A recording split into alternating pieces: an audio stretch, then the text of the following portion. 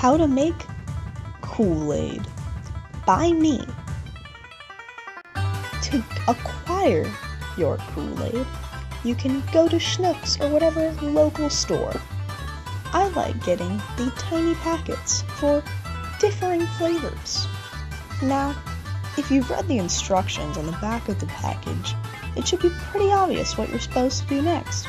One of my close friends had an issue with this, so I'm going to show you how to make the Kool-Aid.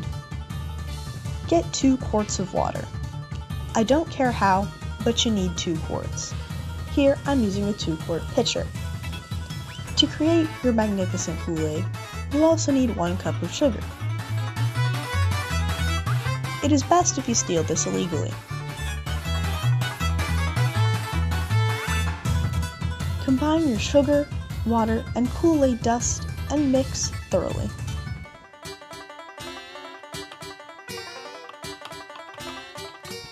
Now you are free to drink your Kool-Aid.